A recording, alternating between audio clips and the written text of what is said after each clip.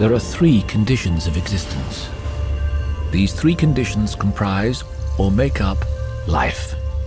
They are be, do, and have. The first condition of existence is being. Being is defined as the assumption or choosing of a category of identity. It could be said to be the role in a game. An example of beingness could be one's own name. Another example would be one's profession. Another example would be one's physical characteristics. Each or all of these things could be called one's beingness. Beingness is assumed by oneself, or given to oneself, or is attained. For example, in the playing of a game, each player has his own beingness. The second condition of existence is doing. By doing, we mean action, function, accomplishment, the attainment of goals, the fulfilling of purpose, or any change of position in space. The third condition of existence is havingness. By havingness, we mean owning, possessing, being capable of commanding, positioning, taking charge of objects, energies, or spaces.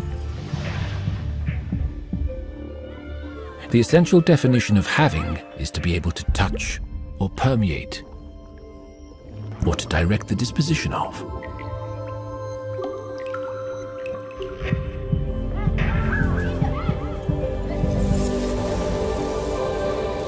The game of life demands that one assumes a beingness in order to accomplish a doingness in the direction of havingness.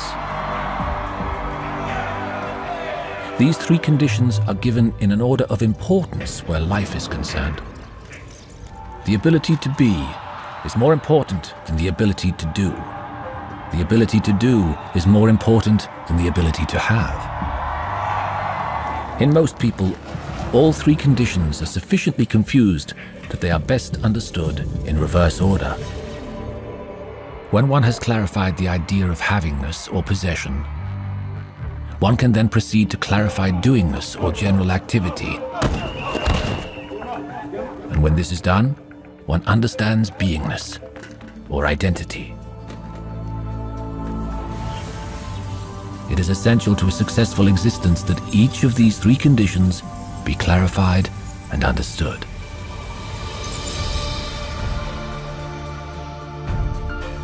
The ability to assume or to grant beingness is probably the highest of human virtues. It is even more important to be able to permit other people to have beingness than to be able oneself to assume it.